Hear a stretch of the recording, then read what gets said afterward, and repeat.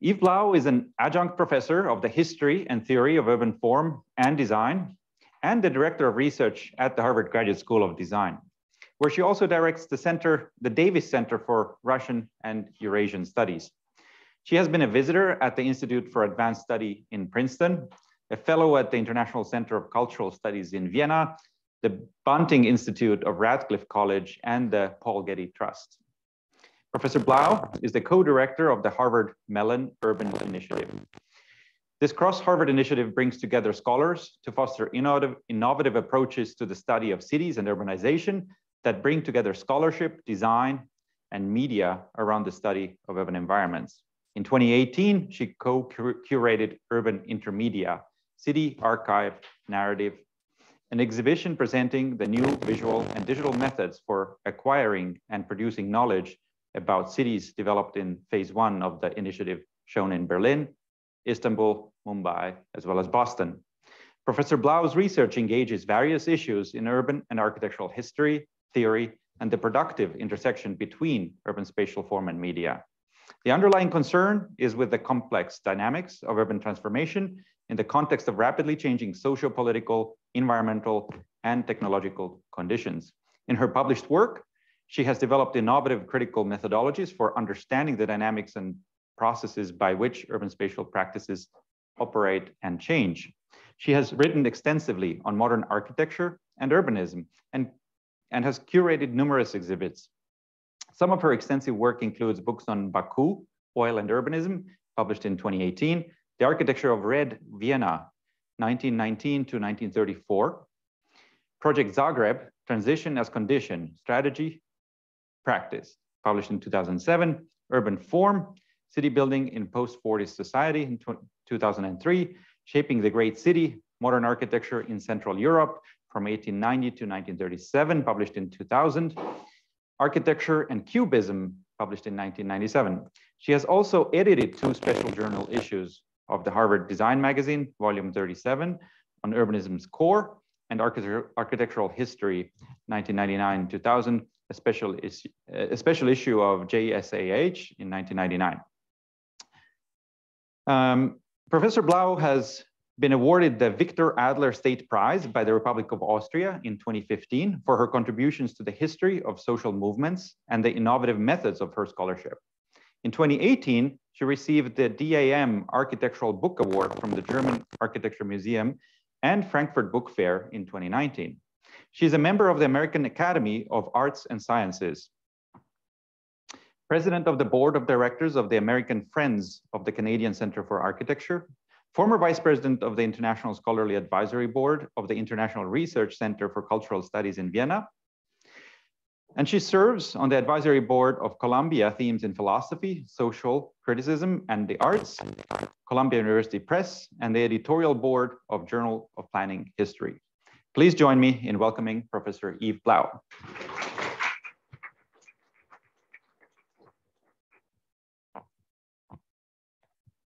Thank you very much, Andres. It's a great pleasure to be here.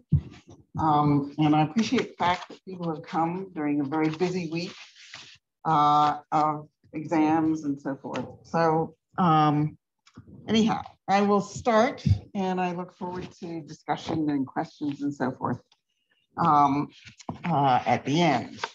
So my topic, as you saw, what do I do here?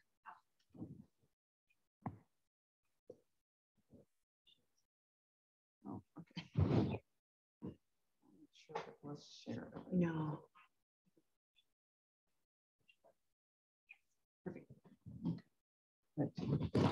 So yeah, my topic is controlled experiment of the production of socialist space.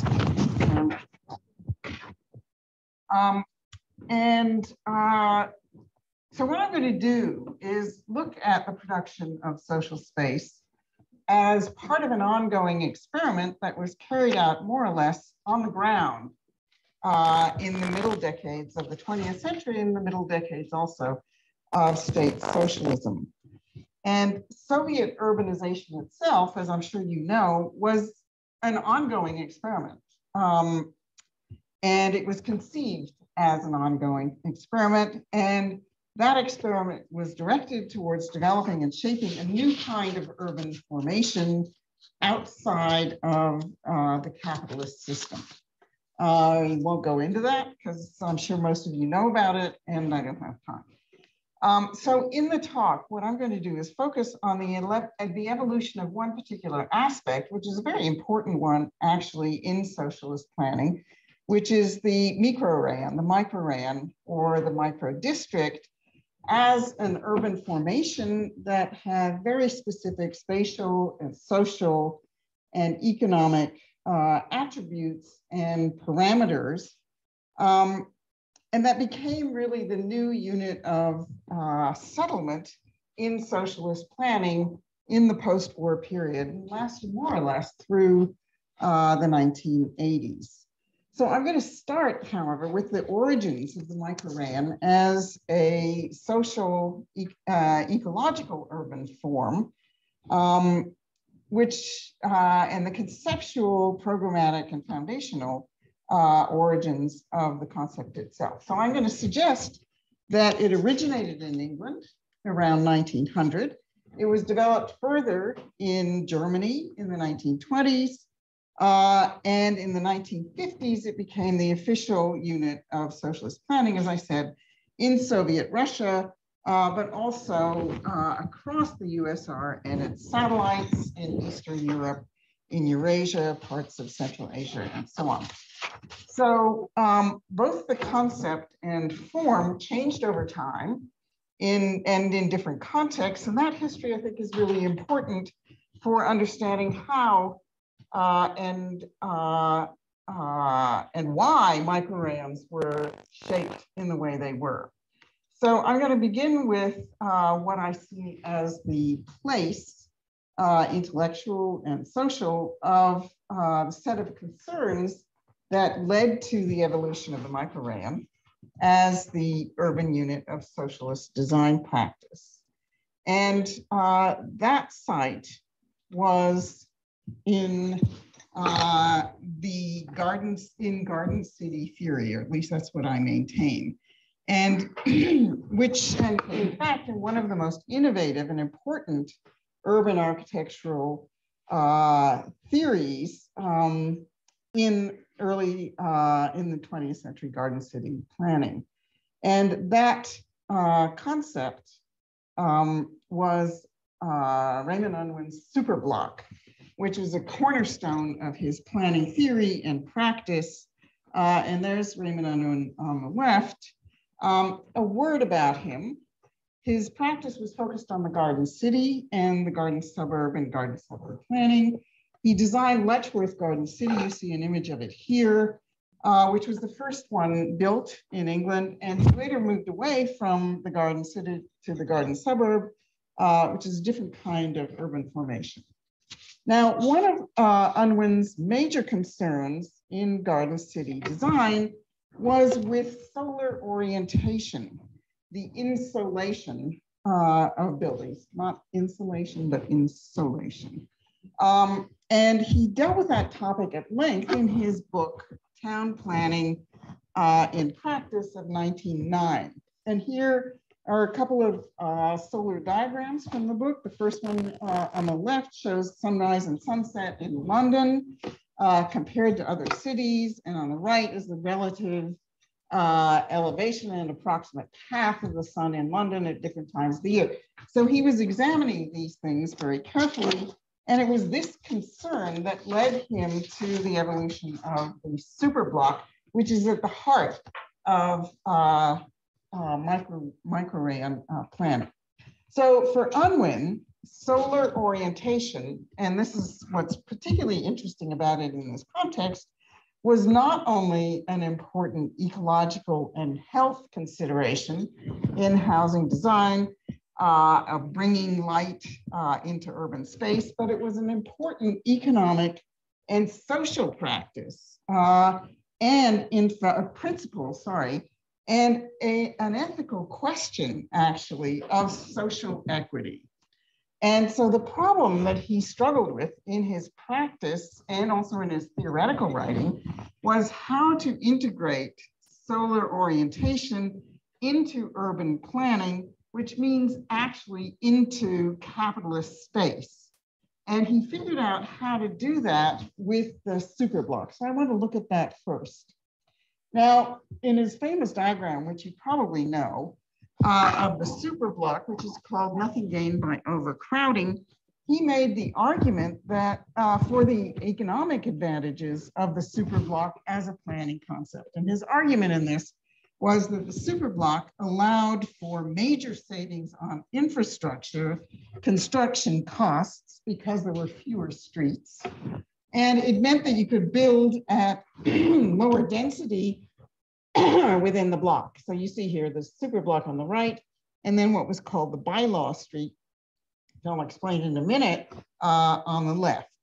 So this meant that you could lower density inside the block and you could increase open space and greenery and sunlight and so on, since land costs were offset by savings on street construction costs. So that's his argument here.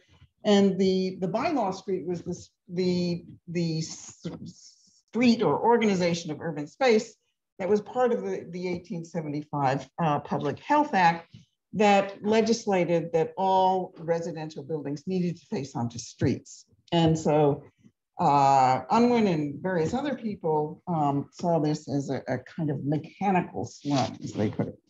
So in the Garden City, Unwin began to experiment with ways of freeing up the building line from the street line, which the superblock made possible.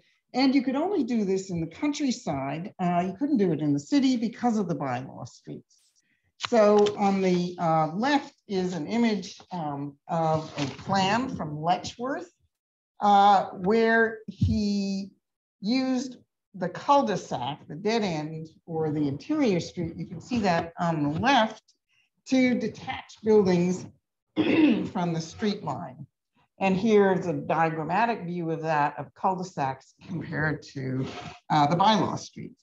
And here's another example, which is a project. So this is interesting actually, because this is Letchworth. So you can see these cul-de-sacs, but what is really interesting is the plan that shows you all of these little cul-de-sacs that break away from the street and that go inside the block. You know that the block, of course, in capitalist planning, there's a clear separation between public and private space. And that infrastructure is the public space provided by government, city, municipality, and the block itself and the inside of the block are given over to for private development, usually by a speculative development. So here's another example of this kind of thing, of an urban project outside the city of York. And here you could see on the right that the buildings are almost totally disengaged from the street line. And Unwin theorized this actually as a new kind of planning that merged two distinct planning systems. One of them was town planning, which was the arrangement of streets, and the other one was site planning. This is no miracle here, which is the arrangement of buildings and landscape within the block. And he argued, though, that together, these two kinds of planning shaped the urban form of the garden city and the garden suburb. So his main argument, though, was that the same principles could be applied to planning in the city, not just the garden city or the garden suburb. And that's the argument of this diagram here on the right. So what he argued here is that the building, once the building is disengaged from the street, it can be oriented for maximum insulation. So he recommended this diagram here on the right, which is the one that was incredibly influential and through which, in which traveled towards the micro rayon. So it's this strict alignment on a north-south axis for east-west exposure. And this rectilinear, he proposed for the first time this kind of rectilinear geometry, and he criticized his own Garden City sort of winding streets. Now, this diagram had enormous influence in Europe or on European planning in the 1920s. But the most important aspect of Unwin's superblock site planning, actually before we turn to what was going on in Germany, and the key to its enthusiastic reception and later life in socialist planning was that for Unwin, solar equity, the democratization of access to sunlight, was part of a larger social and political project to combat the spatialization of class in the city. And this connection is not always made in discussions of Unwin. So he argued that the superblock had the potential to develop into a new kind of urban social space. So we'll look at that. So for Unwin, sorry, the superblock as an urban spatial form contained an important political argument. And that was that you could improve the quality of urban life sorry, by giving everyone more space and access to greenery and sunlight without using any more land. And more than that, though, you could create a new kind of communal space in the city, a kind of space that had disappeared from the modern capitalist city. And you could do that by inserting social program inside the block. And so as such, the block had the capacity to grow into a more complex social and physical unit. And he saw this as a possible idea for combating the spatialization of class in the modern city. So it had its most immediate influence in Germany in the 1920s. And bless you. And Unwin's arguments and diagrams resonated particularly with social democratic city building officials in Germany. And this is one of them, a very important one, Ernst May, who had studied with Unwin in England. And May and others were dealing with this massive housing crisis in the 1920s in Europe after World War I. May was the city architect and planner of the city of Frankfurt. And here he is. And here is the program. It was called the New Frankfurt. And you can see in the image on the left, there were the satellite towns. That was the idea of the New Frankfurt. It was built around the old Frankfurt. He immediately understood the potential of superblock planning for producing this new, more equitable and healthy social and physical urban environment in the New Frankfurt. The New Frankfurt was, involved more than housing. It involved a whole social program, as well as we'll see in a minute in construction. So in Frankfurt, he conducted rigorous research into solar or social, but also solar orientation studies. Here are some examples. And they discovered that buildings should be aligned 22.5 degrees from true north-south. And he also analyzed, and that's what this diagram is here on the right, their solar orientation in relationship to domestic space and to activities. The living rooms and the kitchen should face west, get afternoon sun, bedrooms face east. So you get the morning sun and get up. So best housing, which was one of the components of Frankfurt, of the New Frankfurt, was really a sort of extreme rationalization of Unwin's superblock site planning model into a new urban formation that was developed in Germany at the time, in Frankfurt, but also in Berlin, which was called the Siedlung, which means settlement. And it was composed of a new building typology, a new housing typology, which is the Blau, which is the parallel row block. and not roadblock, but row block. And that these buildings with the standardized dwelling units. And you can see that here, some of the plans for those, which was part of the sort of rationalization of the dwelling plan. So he also experimented with prefabrication systems using precast concrete panels produced on site. So there was a panel factory on building sites, and they could turn out a slab in 5 minutes. There were also factories producing wall and floor units and precast beams, but also doors and windows and hardware and so on, and even appliances. And all of these buildings were assembled by cranes. So it was a technical solution that was specific in relationship to each project because of the factories on the site. So the result was understood at the time as a perfect synthesis. Here you can see the landscape grown up of nature and technology. And it combined scientific methods of design and production with natural site planning. And most important, though, was that it could generate urban fabric that had a particular relationship to the site and to social programs. So it was mass-produced or prefabricated housing, but that was specific to site and to social programs. So it was seen as a new form of industry that was associated and tied to industry, not only in terms of its production, whoops, getting ahead of myself, but also in terms of the fact that these housing settlements were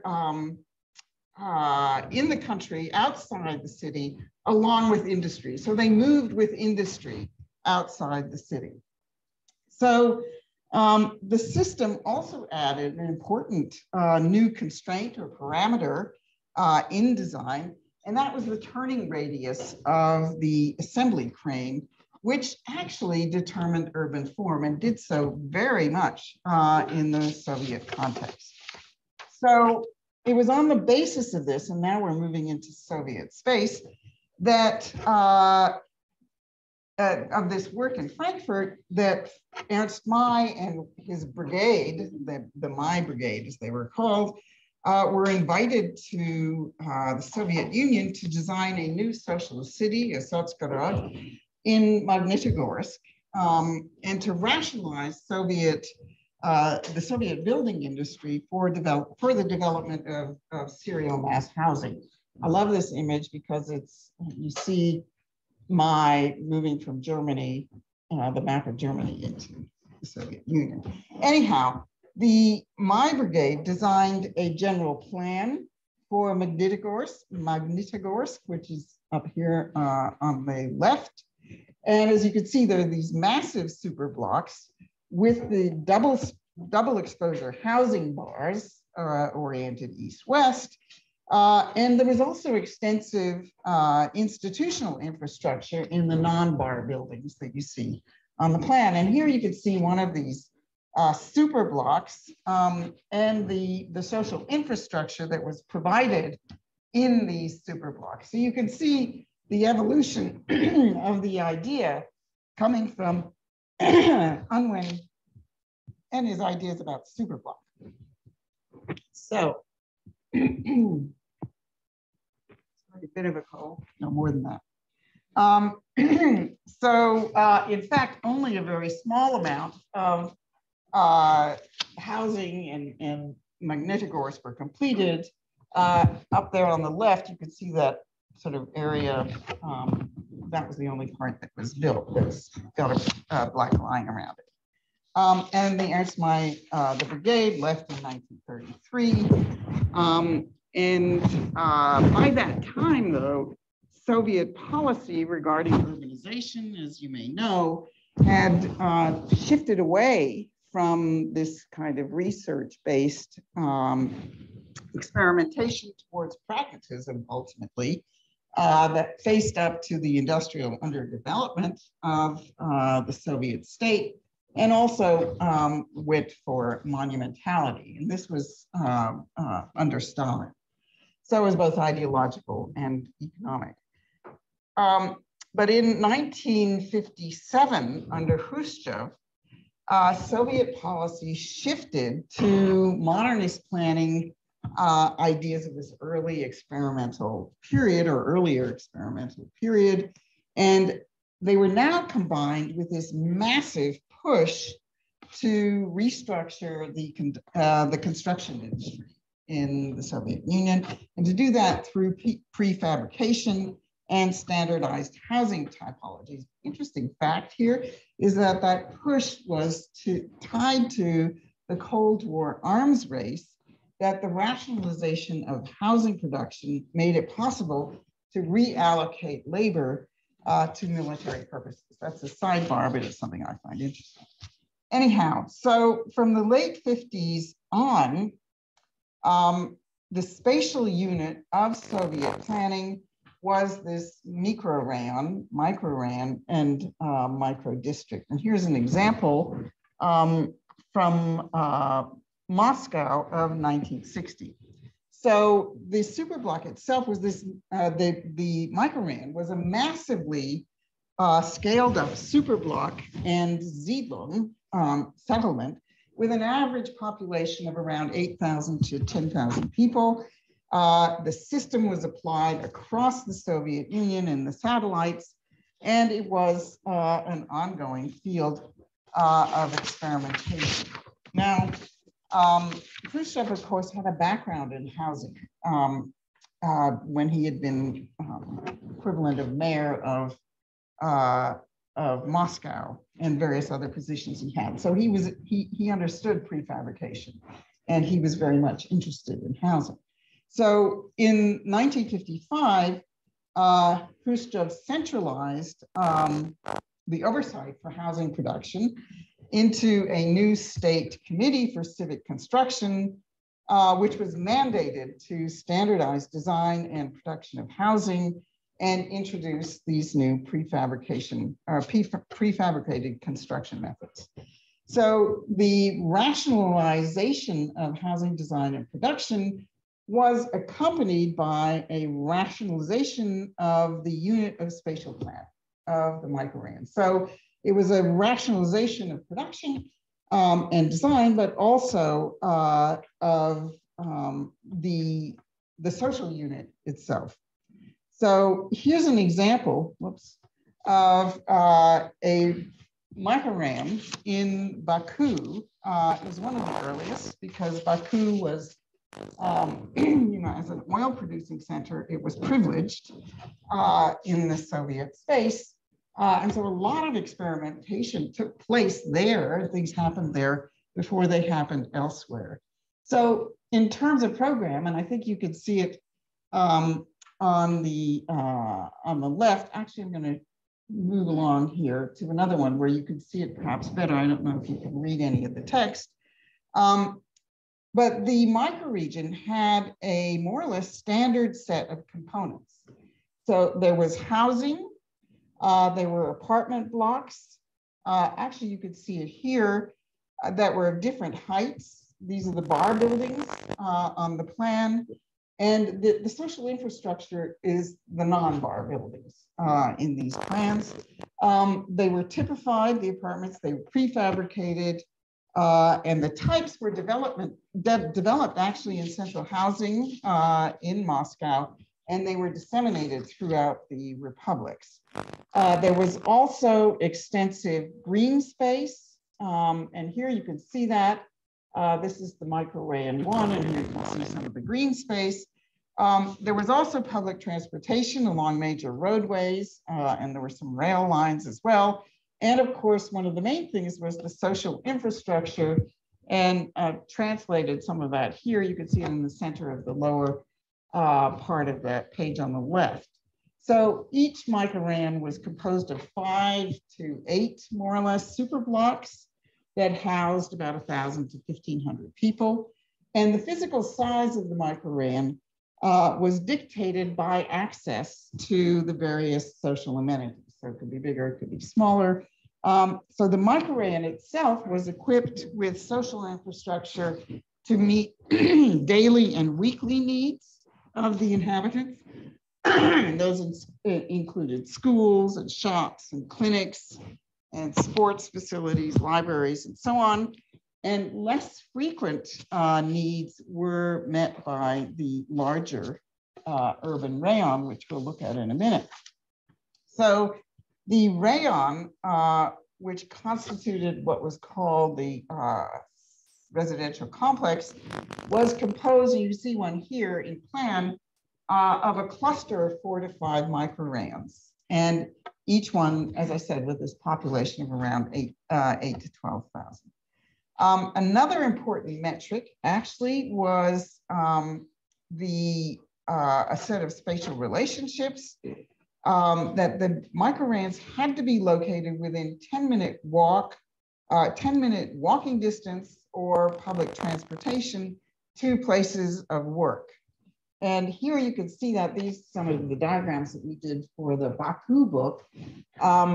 There's the old center of Baku, which is this map is here, and it's the sort of striped bit up there. This is the old Muslim center of Baku. But so here you can see, and these are the microrayons around it, and this is where industry was in the dotted line. So those are the places of work, and that's a cluster of microrayons. Now, the structure of the microrayons was set by 3 parameters. The first was the spatial requirements of the social infrastructure, as I said. The second were these insulation norms, actually. And here's a chart of that, which were based on the hours of installation in different zones throughout the Soviet realm. So, you know, the central zone was about 2.5 hours of sunlight a day that was considered sufficient to kill bacteria. And if buildings were more than 9 stories, an extra ½ hour. So these were calculated according to geographies.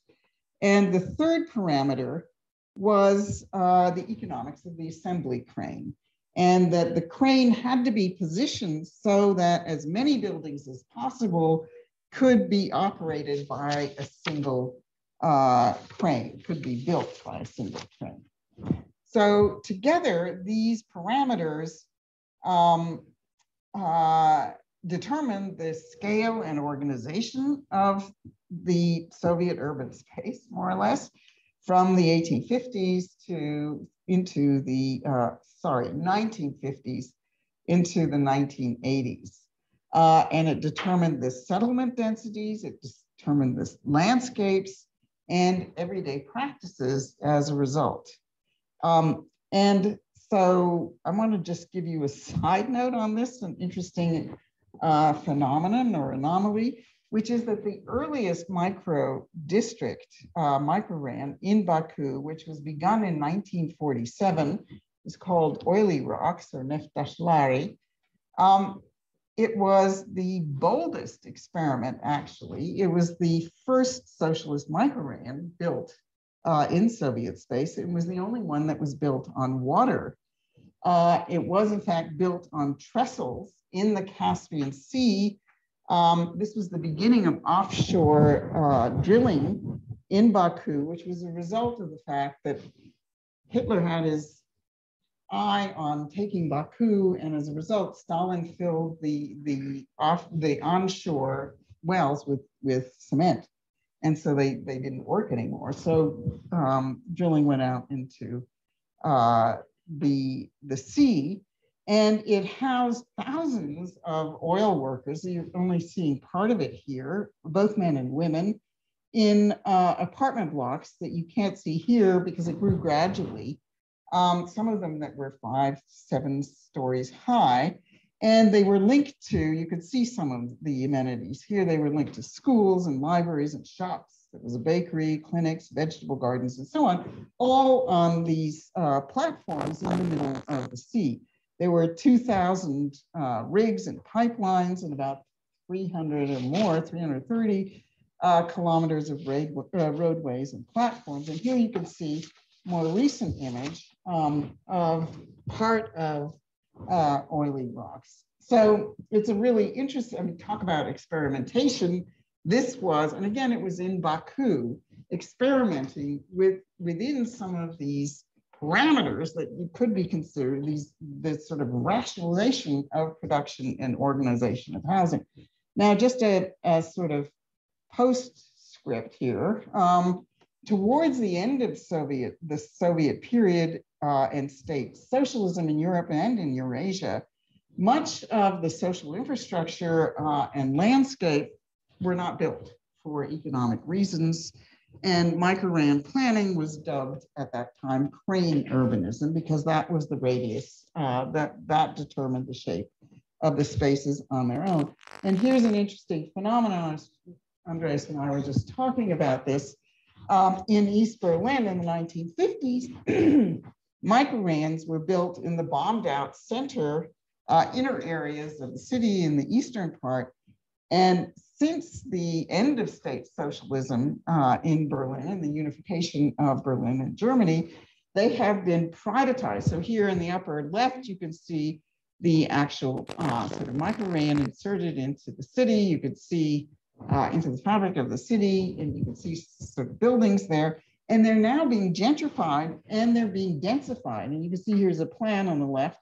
And you can see also where some of this housing and additional buildings are being inserted into these super blocks. And so there's a kind of merging of post-socialist, socialist and post-socialist urban fabric.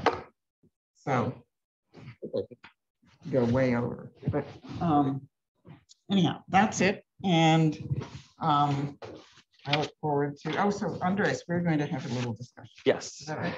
First of all.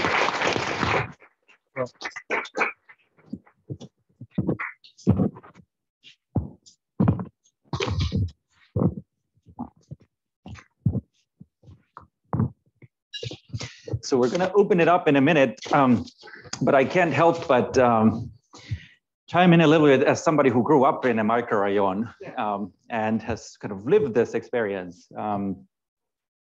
This was in just as a kind of side note in Soviet-occupied Estonia, which was one of the member states and got all of the sort of exportations of planning ideas, and most of the post-war construction was just like Baku or many parts of the rest of the Union. What I find fascinating with the sort of thread of thought from Raymond Unwin through the Garden City to Ernst May to the Soviet Union, et cetera, is that many of these socialist ideas of an alternative kind of urban space got actually experimented both in the East and the West. So garden cities also found a footing in England. They found a footing in the United States and some forms of them in Germany and other parts of Europe. And many of those that have been built out in the sort of Eastern Bloc have been criticized for certain quality issues, housing quality, as you mentioned, the kind of oversight of the other things beyond housing, like the amenities or the public spaces, or sometimes even transportation solutions at the sort of expense, because the resources were directed to other things like the military and industrial purposes. And they have arguably been more successful in some ways in Western contexts. So if you look at the socialist towns or new towns in England, or even outside of New Jersey or New York, the housing quality and amenity quality is better in many ways. But what is fundamentally lost when they are built out in a capitalist environment? What are the things that absolutely require the regime or the institutional structure of state socialism what makes it really uncapitalist? So what is not possible in this capitalist world to do, and what were they able to achieve, in your view, with the microrayons in the Soviet space? Yeah, I think that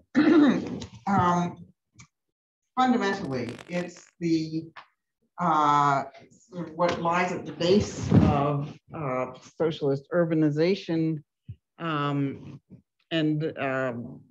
socialist, ideas about or property relations, which is that the space of the city, there's no private space in the city as such. It belongs to the state, And therefore, and one of the things that I find totally fascinating when looking at socialist space, and one of the reasons that I got interested in it and started doing research, site-based research, is that when there is no division between public and private, actually there are a few things that happen. First of all, you could see it in Berlin, actually, another instance where you have the fabric of Berlin, the capitalist fabric, and then you have the socialist fabric, and buildings are just all over the place. And that what that means also, and that I found really interesting, is that you can actually plan with architecture. You don't actually need a plan. That you can shape urban space with buildings. And so it also means that, and you see this in East Berlin, there's a part, it's very clear actually, in the Stalin Allee, which is now the Karl Marx Allee, which there's a first part that's monumental, like Gorsky, Gorsky Prospect. But then there's a later part built under Khrushchev, where the buildings are all over the place. And that boulevard itself, that avenue, is completely porous, and as are the blocks. And so anyhow, that's a fundamental thing. And, Unwin was trying to do that, but it was very constrained. He was still not able to do it in the city, actually. He did it in one place in Hampstead Garden suburb because the person who was funding the whole thing got a variance, more or less, to be able to do that. I think in that light, it's also fascinating to ponder about, besides the urban design practice, on the research side, we've been discussing in this series this idea of urban science quite a lot in the semester, and I think it highlights your talk very well highlights that even what is studied in urban science is strongly influenced by the regime under which it is produced. And the sorts of things that urban science does in the US context are fundamentally different from this sort of hand of the state and the sort of applying a scientific principle to laying out an entire settlement, since simply these powers do not exist, and therefore the research is also not necessarily addressing this. So that's I think a fascinating reminder for us that we too are influenced by all of these contexts. I wanted to ask you actually as a second thing, something about the contemporary nature of these ideas. The superblock has famously come back in the superquadras of Barcelona or many other cities trying to replicate now the superblock, where the cars are pushed to the periphery and the inside becomes sort of this fluid shared zone. Things like the microrayon, which maybe is in one incarnation of the 15-minute city, where you're supposed to have everything you need, the school, the kindergarten, and the house, market, and everything within that short walk. Or even these non-auto streets that some cities are now pushing for, including Barcelona, that's moving away from the superblock to these sort of landscaped avenues where the car is just lifted off. And it's just an urban boulevard where cars used to roam, and many other cities have adopted some forms of that. What are your thoughts in terms of the influence of Unwin or others who've kind of really elaborated these ideas and now get like a modern spin in many incarnations today? Interesting. I think in the Western context, probably the neighborhood unit is more of an operative model. Neighborhood unit, of course, is extremely problematic, and it's a similar kind of organization of relationships. Mm-hmm. But of course, it was very clearly for single family. I mean, a standard nuclear family. There were certain relationships with institutions that actually did not. I mean, they excluded certain groups very clearly because they were also car-based, like Radburn. There were a number of these things built in the 20s and in the 30s. And so I think that the same is probably true, you know, if one looks closely at many of these sort of Western or these kinds of developments in the class structure. And I think that that's almost, you know, unavoidable. Yeah. And the system just doesn't allow for that. Right. So long as land is commodified, there's always pressures to develop it, right? Yeah. Well, let's open it up for any Q&A that folks have in the room, or we can also ultimately take some from the online. Yeah, there's a mic going around, so please do use the mic so that the online audience can also hear us. One in the back, and then here. Thanks for your talk. I'm curious what dictated kind of the height of the buildings, whether they could have been built higher, whether fire safety was a consideration, or whether it was something, again, about the cranes.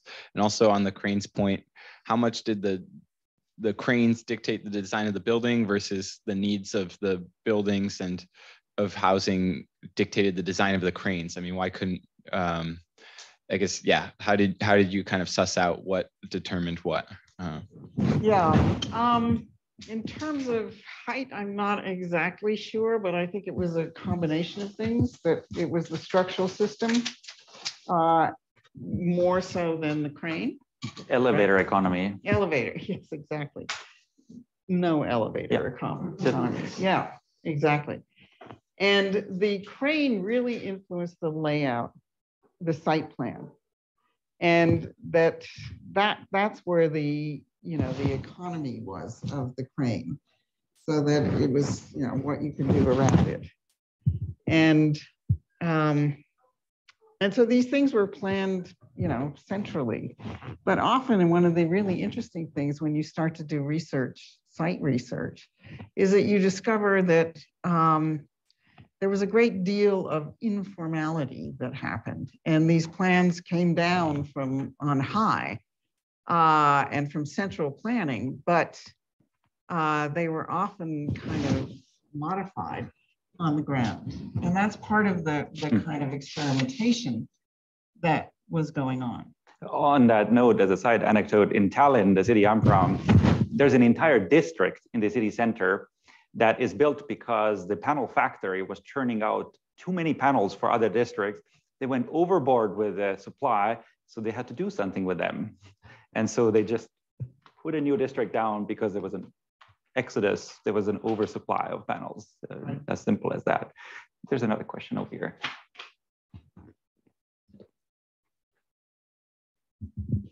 This on, yeah, hi.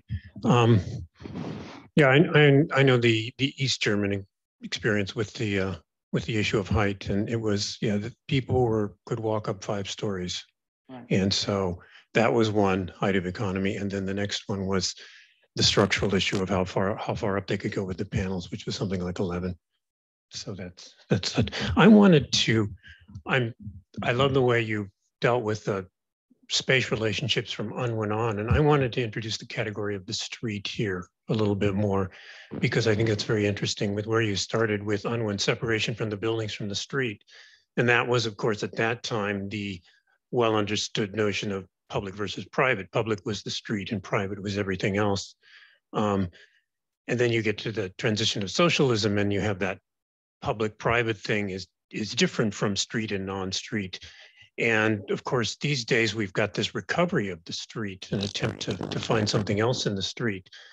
And well, I'm sure you could think through this, and I don't have a coherent, complete thought here, but except to ask, since obviously this recovery of the street is often seen as associated with gentrification, with the redrawing of class lines, did we lose something here, or was that already lost with the inadequacies of socialist urbanism, the way it was dictated by very strange forces? And by, I can't remember the word you used, but the recovery of the street, explain that to me a little bit more. I mean, you're talking about something very specific. I'm talking about the rejection of this general design that's based on solar orientation and separating the buildings from the street, as opposed to the ideal of, once again, having an enclosed street block in order to encourage certain kinds of activities of the street that are seen as having been lost. But people who have see the appeal of this would say something's being lost when you do that. A lot of things possibly. Well, and also it's the liveliness, it's the sort of Jane Jacobs of the street that gets lost, right? And so, yes, that's true, and it's certainly within the city itself where, suddenly there's this kind of amorphous space, but the space itself, I mean, that's one of the problems, is that the space itself, these garden areas, you go to Frankfurt and you see how amazing they are actually, and they're cared for. But usually they're not cared for because nobody owns them, right? And one of the interesting things, I also did research on the housing of Red Vienna in the 1920s, and they maintained the perimeter, but they went inside and created a public space inside.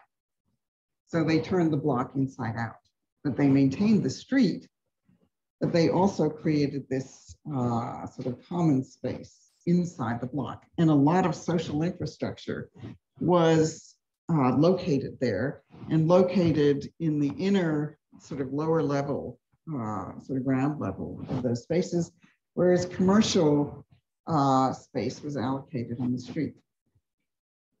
So there were other ways of, I mean, in Vienna, it was particularly because they were working within the city and so on and so forth. But I mean, there were constraints. But turning the block inside out was a really interesting thing. So you maintain the street, but you also create this sort of common space. Right, which softens or relativizes the idea that you get from the outside that there is this revolution when you abolish private property, because what Vienna is something in between the old capitalist system and socialism. Thank you. Just a follow-up question. Hi, thank you again for your talk. I guess my question is a little bit related, but also, so I guess the preface is I did my undergraduate thesis specifically on this topic and was really interested in looking at this specifically in about 10 different Russian cities, and was doing field work and all specifically on this topic, and specifically on the, like, I guess my point is to sort of bring up this idea of the porosity of this specific space, and how I guess this distinction between the street and the not street becomes really intriguing, and how you're thinking of addressing the fact that I guess I have 2 points. One is specifically how porous these spaces are, because they're incredibly traversable in ways that I find in cities that have less influence from the socialist background tend to be more obstacle driven. I mean, we can take Cambridge as one of them, where getting from A to B is incredibly difficult as a pedestrian sometimes, even though it can be relatively short. The distances feel longer because we can't exactly do diagonals. And then the second one is on this question of care and what care can look like in a socialist space when we have this question of this binary between public and private, and we don't necessarily get ownership. And so specifically, what are these sites of care and how can care come up? Because I don't think it's an aesthetic necessarily that we associate with maybe higher income spaces that can have public investment necessarily. And so what can be the shape of care specifically in these spaces? And I personally would argue that it's often these little tiny interventions where you see water bottles turned into bird feeders, or reuse, traditions of reuse, when we know that public investment is often lacking, and sort of reframing this question of not necessarily disuse, but use selectively, again, in these really sort of porous spaces. So yeah, I guess these are my 2 comments, and I'm incredibly excited to see this talk. And so thank you. Well, that's very exciting development. And to look at it in that, to really look closely at that scale of sort of what I guess one would call informal interventions, and a kind of implicit ownership of property, since it belongs to the state or the people or whatever. So yeah. Maybe we can take one last question. We're almost out of time here. Aziz, perhaps? Aziz, I just wanted to hear your thoughts about if we wanted to live in an affordable city that has character, where do we stand in the trade-off between modular, highly optimized subdivisions versus highly organic, highly one-off subdivisions? One has character, the other has manufacturability and cost efficiency. What's the sweet spot in between? Yeah, I guess I think that what you call character, or what one calls character, is problematic or needs clarification, because character can mean a sort of, the Jane Jacobs environment that, as we know, was the population that lived there gave it that character or maintained that character, and they were, sort of middle class, upper middle class people. So I think character is, whose character, right? And what character? And, there's character in everything, I think. And so that issue is, a hugely complicated one. I'd say more on the diversity character versus character as a broad term. So, yeah, okay.